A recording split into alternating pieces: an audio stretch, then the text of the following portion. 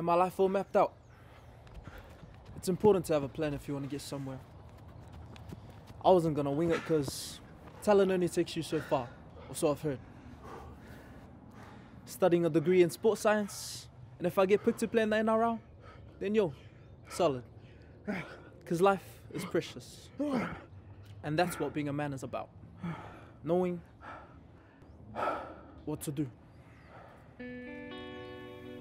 But life bounces around like a rugby ball sometimes. It doesn't really bounce where you want it to.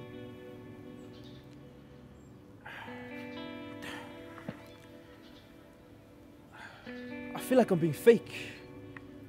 Like all the plans that I make are just for nothing. How do I even try? No.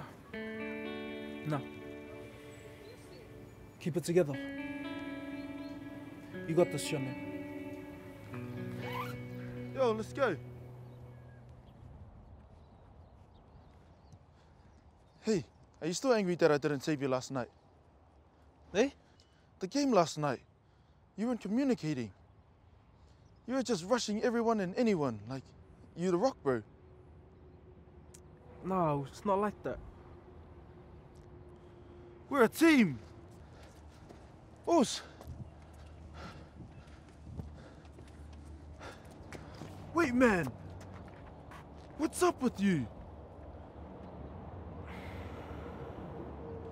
Sule, do you remember that girl I was telling you about? From uni? Back at that party a couple months ago. Yeah, her. She's pregnant. I thought you weren't going out. Well, not man. It was just from that night. Who knows? Does your mom know? Just you. What are you gonna do? I have no idea. She doesn't even want to keep the baby.